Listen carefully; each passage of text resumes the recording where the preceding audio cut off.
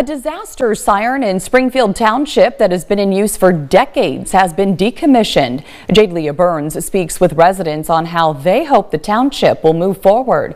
She's in our studio now with the latest. Jade.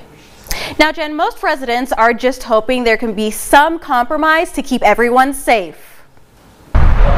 The Springfield Volunteer Fire Department notified residents Wednesday evening that the West Springfield emergency siren has been decommissioned due to the landowner asking for its removal. I was in shock. I know there's a lot of people that are squawking that we need this if we're outside and don't have your cell phone on.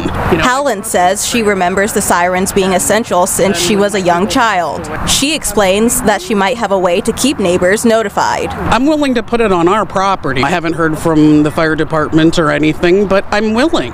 The fire department's social media post also stating this was at the demand of the landowner who refused to work with us in any capacity. One resident who lives nearby claims this isn't the case. It was clearly not at all what we even discussed. Never once was it ever discussed to turn this off as a disaster siren. Bartosik is concerned for how loud the decibels are for his young grandchildren. He adds he's made his concerns known to officials and they have not responded to him for quite some time. Well, it's been almost 3 years when this started. That's all we hear is we're working on it.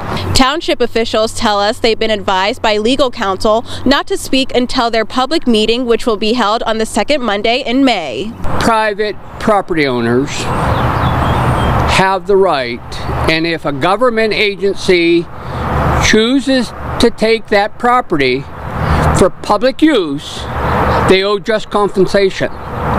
That is an amendment right. I have an autistic son who, when he hears the siren go off, comes running to me, put the scanner on, Mom, we got to know what it is. We need it in our community. According to their social media post, the siren in East Springfield is still in use. Jen. All right, Jade Leah Burns in the studio. Thank you, Jade.